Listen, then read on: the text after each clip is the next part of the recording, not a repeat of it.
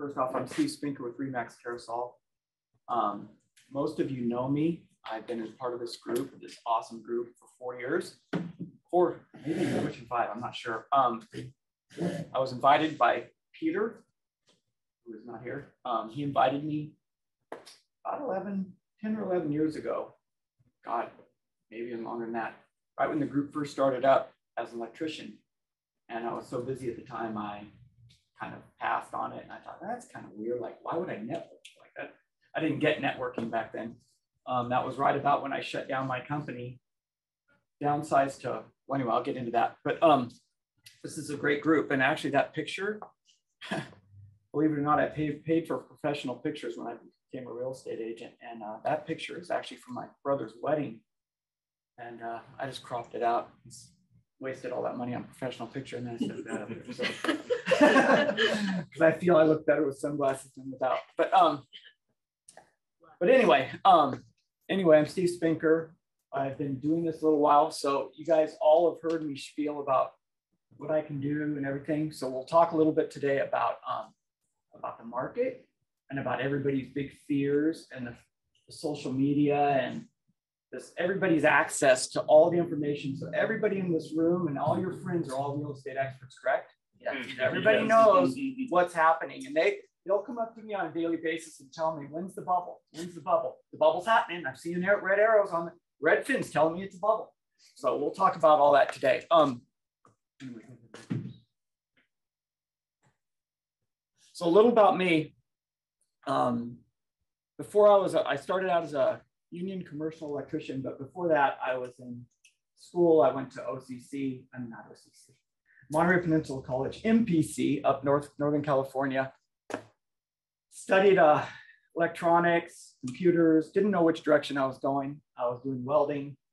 I was working in the glass business. I just kind of touched everything, and as a part-time, and that was all part-time. And then I raced professionally, motorcycles at the exact same time. Then my girlfriend, who almost became my wife, but didn't. She talked me out of it and told me to grow up. So we moved down here back to where I was born, and I signed up to become an electrician. Now I'm 5th generation electrician, union electrician. My great-great-grandfather was the original treasurer of the local 11 union in LA. So my dad was very happy that I did this, and it worked out okay. So I became a union electrician for years, worked my way up, ran projects up to $40 million. It was like my largest. Anybody know Hyperion in El Segundo? Okay, I worked on an IPS building. I built a switch yard, $35 million switch yard, $42 million IPS. It's just a pumping station. Had 40-foot screws that just lifted water up. 40-foot by 15-foot, these big screws. They look like actual sheet metal screws, but they were huge. And we put these 4160 motors on the end of them, and they would just lift water up and just let it drop. And that's all it did. It was $40 million just for the electrical. So I worked on stuff like that. And then I decided, you know what? I'm pretty good at this. So I'm going to start my own business. So I became a union electrical contractor, and I was fairly successful at it. And then 9/11 hit, and things started to slow down, and I got stuck. I was doing all these cell sites, and I got stuck with all this material. I had a warehouse about this size, loaded with conduit, reverse service receptacles. I probably had 40 grand and stuff that I couldn't even use anymore. So I was just like, okay, well, this is not good. So I downsized, and then I met Peter. That's about when I met Peter. And then I became a residential electrical contractor, and I just had a couple guys, and we did, I worked for, it's now BofA. I can't even, now I'm drawing a blank on the company, but I built banks for them all over the place. We did small commercial and residential. And then I ran into this guy, I forget where it was. I ran into him. He ended up owning a brokerage, and his name was Dean Zitko. And he asked me, he saw my truck. It might have been at Home Depot or something. And he goes, hey, can you do a little job for me? And I did a job for him. And anyway, turns out I'm working for like 50 of his real estate agents, okay? So I'm just like full-time working for realtors, and I'm kind of getting the feel of this, and then I get involved in some flips, and I'm investing in it, and I'm working with these realtors, and I'm going, man, these are the most I hate to say it, you know, I'm gonna be nice. Most of them are unprofessional. There are some good ones, but the unprofessionalism, the lack of work ethic, everything that went along with Realtor, it's, you know, the old joke about the skid marks before the lawyer in the intersection. You know, they found him dead and it was like, you know, 6 inches of skid marks. Well, for a Realtor, there is no skid marks. It's just plowed through them, right? So I was like, there's a spot in this business for me. And at the same time, my youngest son, he was 6. I wanted to raise this child. I didn't want to send him to school and daycare like I did the other two. So I talked to my wife. I became a real estate agent. I drove my son to school, and I drove him to school for 8 years. So I was excited about that. But I became this realtor, and I wanted to be different. And I've told this story to all you guys before. Is I am not that realtor. I've got background we'll get into and things like that. But that's why I got into it. Was I saw a place in this business for somebody like myself, and I wasn't sure it was going to work, but obviously it did. It's missing something.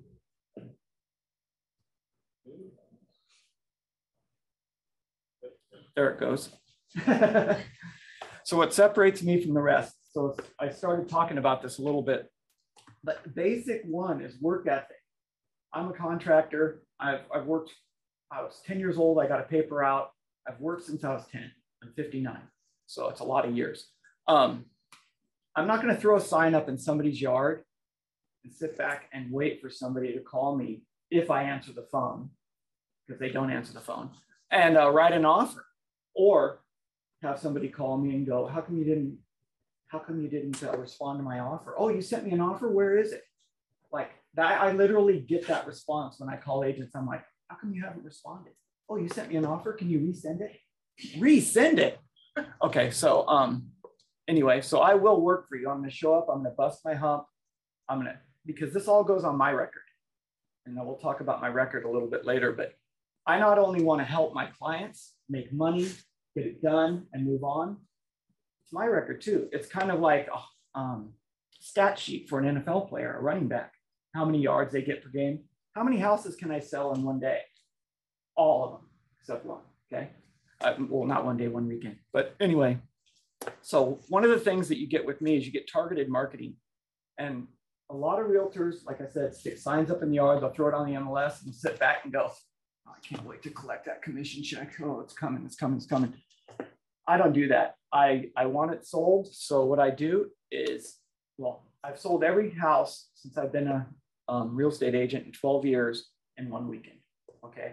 I've had 44 listings now, I think, and all 44 minus one have been sold. And it wasn't just in this last year and a half, 2 years where the market was crazy and everybody thinks they're a rock star.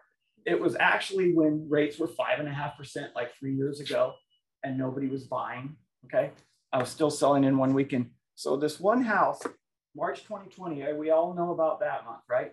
So I signed this listing right before the pandemic. 1.65, I think is what we were going to list it for. Well, we put it on the market in June. You couldn't get a loan. Paul, my partner there, you couldn't even get loans for jumbo loan. So there was just no way to sell this house. I couldn't get people in. I couldn't have an open house. You had to wear protective gear, gloves, boots, one person at a time. You can't touch anything. You know, it was absolutely crazy. So I'm sitting there on this house. There's 4 other houses for sale on the same block. Okay. Nothing's selling 90 days, 120 days, you know, a year. And I come in there and these people wanted to sell. So we put it on the market and I didn't get anything. So I think like after 8 days, I got one showing. So I was like, how am I going to make this happen? Who is working right now? Okay.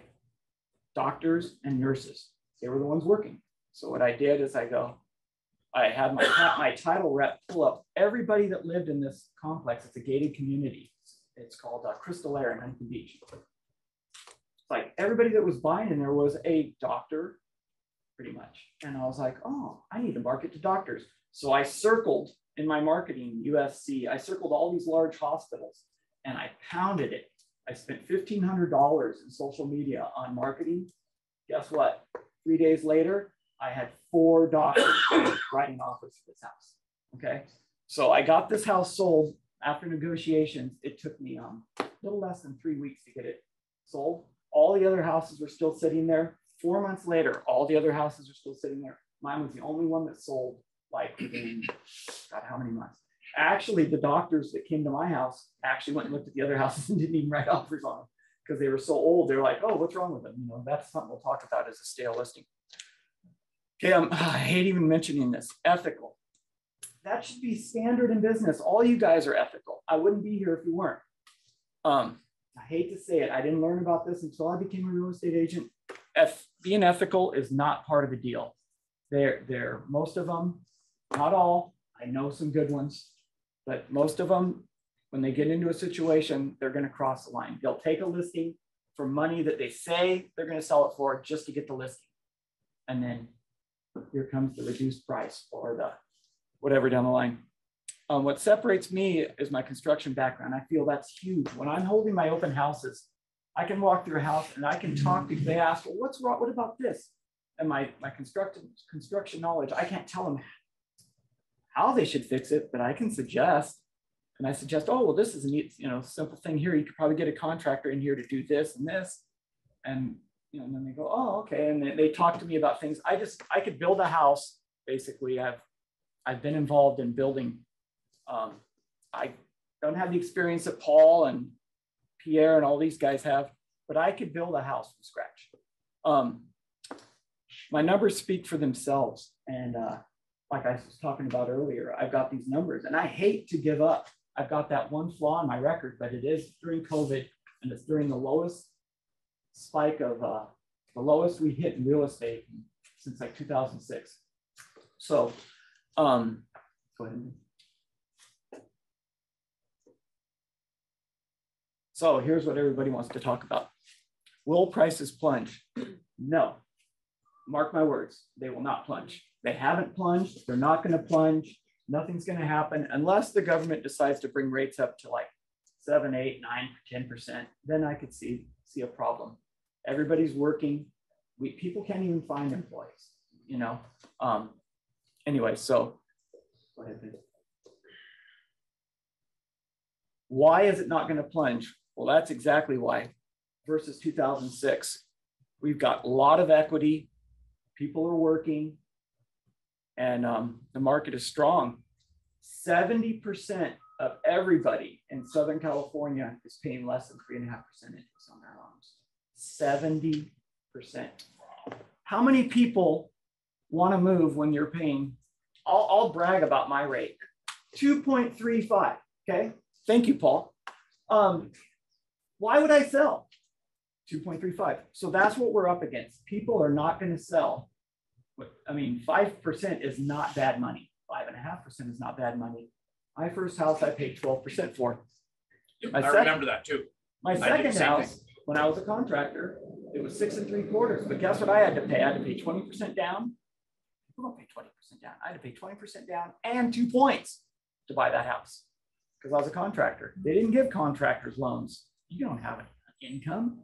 Look what I've made. Well, are you going to make that next year? They didn't. There's just no way. So I paid 8 3/4 for my second home. So yes, the market is strong. Nobody's leaving. People are working. Their payments are low. They all have these long 30-year loans at a low housing payment. Their families are staying with people now. You're like my kids. My third is moving back in with me next week. So I'm going to have my family back with me. It is too difficult for my oldest to survive right now. There's other issues with this person, but I'm just saying that it's difficult to survive out there. We've all talked about it. Anyway. Okay, here's the numbers. This is why I can guarantee to everybody that this market is not going to crash. There's no bubble. It's based on facts. It's not based on fear. All these people on the internet, you go on YouTube and you listen to these so-called experts, and they're just pounding you with fear. Oh, the housing bubble, don't buy nothing. Everything's going to explode, blah, blah, blah, blah. Okay. Today, well, this was actually a couple days ago. We're at 30,000 homes, okay, active listings in Southern California, okay? Last year, we were at 19,000, almost 20,000. So we're about a 10,000 right here, 10,000 home differential. Okay. So, we're going to talk about peaks. Okay. So normally we hit our peak. We'll see that on the next slide. You can see this peak. This peak happens. This is the last 3 years. It happens every time in the same spot. You notice that? Okay, go ahead and the next slide. Okay, here's when it happens. July to September, right where we're at right now. But we hit it early. Look at where this thing started turning. Okay, right here. Look at this, flat, flat. This one here, that was 2019. So in 2019, we had 10,000 more homes on the market than we do now, and it was a good market. Okay. Go ahead. So it's supply versus demand. So we're fighting it out right now. There's no supply, and the demand has dropped, but it's dropping together. It's not like this is dropping and demand's high, or demand is dropping and this is going up. They're following the same trajectory. Go ahead. Here's the big one. So 2006, this is what you call a bubble. It's called inventory. Houses were sitting on the market 200 plus days. That is not a buyer's market. I mean, that is a buyer's market. That is not a seller's market. We are still in a seller's market. We're in a slight seller's market. We're at 79 days right now. Now these averages, these are averages. Last year we were at 33 days. Okay, that is a smoking hot market for an average real estate agent. 33 days. For me, over all these 3 years, if you go back 12 years, it's 2 days. So I don't fit into any of these averages. I actually throw all these averages off. But I wasn't around in 2006. I watched it, but I wasn't around. But that shows you, for us to get to 200 days, look where we're at now. We're already going down. So we hit that gap that I was showing you guys earlier on the last slide, where we generally in the fall, we start to trickle down on active inventory and demand and everything like that. But the market's already getting hot again. Look, it's turned down. Days on market are dropping right now in the fall. It's unheard of. It is absolutely unheard of. So when we hit spring, guess what's going to happen next year? Any guess out there? Get worse. It's going to the prices are going to go up. Yeah. Days on market are even going to drop more. And we're hitting on the trajectory of 3 to 5%, just like normal Southern California real estate for the next God knows how long. I feel that we've hit our 10-year low. That was it. Boom. You saw it, 10 years. We've been waiting 10, 12 years for this low, and it went dink and back up. COVID blocked it completely out where we were naturally supposed to come down. And now I feel 3 to 5% for at least the next 4 to 5 years. So if you don't buy now, you're going to pay another 20% in 5 years, is the way I feel. Go ahead. I think that's it. Thank you. That was awesome. Sell anywhere, right? Like you've sold in Arizona. No, I don't. I can't. I wish I could. I can sell anywhere in California. I'm not licensed in any state. But I do have people that I know in other states. Do you think other states will continue to go up to like they have here? You know what's happened, and it's funny. And the guy that I follow, I don't have this kind of time to look up all this information. Obviously, I pay for a service, and I know a guy, and I actually have been coached by him. He's explained it as the way the world has changed. We are a global economy now. Everybody knows that. Look at how affected we were during COVID, right? The whole planet was affected by COVID, and the supply chains and gas prices. Go to Europe right now. You think we have gas price issues. So it's the same way with real estate in our country. It didn't used to be like this. California used to be its own little thing. Well, what's happened? Californians have moved away. And what did we do to other markets? Pissed them off. We've pissed them off. We've brought all of our money and our riches and we've come into Idaho, Texas, and Arizona, and we've come in and we're like, we'll pay 100,000 more than you. Boom. What happens? Well, now you have a comp. Now you have another comp. So we've driven up prices. So everything we're kind of like, I mean, I'm sure it's cheaper in the Midwest, but everything kind of is working together now. And I think that obviously in like the worst possible areas where it's, desert and dust and, whatever, I'm sure property is going to drop there first. Like we can even see it in Southern California. You can go out to San Bernardino, Hemet. Unfortunately, Hemet's under fire. I shouldn't even say that. Anybody have seen that Hemet fire? I didn't know it was still burning. Oh, it's God, it's crazy. Yeah, it's like 40,000 acres. We will see, that's the first notch, okay? It's less desirable, right? So it's gonna be, it gets hit here. Huntington Beach, Newport, even during 06, did get affected, but nothing like anywhere else. So if you plan on buying around here, it's gonna stabilize. But I'm seeing everything stable, rents are high. I don't think anything's gonna change. Because you have the influx of population from around the globe coming to Southern California, generally speaking, and then it's dispersing outward. And, like Raphael's talked about many times, is we have a housing shortage here, and we still do, Yeah. And it's Raphael's services. And one thing I forgot to mention, and this is a huge fact that nobody talks about online, and it's a huge fact. I've seen it, and it's there, and it kind of scares the crap out of me. So there was this listing I just sold in my neighborhood, closed on it like 3 or 4 weeks ago. There was another listing that listed before mine, okay? It's always a bad call when they can't sell, so I come on the market, right? And everybody's like, well, that one didn't sell, So anyway, they listed it too high. It wasn't marketed properly, and it sat there. I sold, I closed. A couple weeks later, I was laughing. I was actually going around the neighborhood marketing going, look, see, you want to pick that person or you want to pick me? I was kind of like joking around. And then it sold and it closed in 3 days. Well, what it is Wall Street is buying up any listings that sit for any lengthy amount of time that they feel that they can make money on. Well, they're turning them into Airbnbs. Very rarely renting them. Usually it's short-term rental, but they will rent them. So you've got these huge companies out there buying up real estate, and they're just building these portfolios. And what it's doing is it's like eliminating the middle class. Like you're pretty soon there won't be any place for you to buy because they're not going to sell these properties. And why does property not drop in price? Because of inventory. It's supply and demand. So if they keep the inventory low, right, our price is going to drop? No, they're padding their wallets. Every time one comes on the market that's not selling, buy it up. Boom.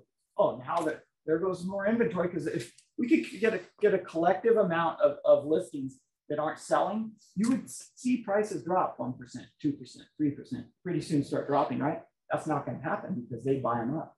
At least in these nice areas they are.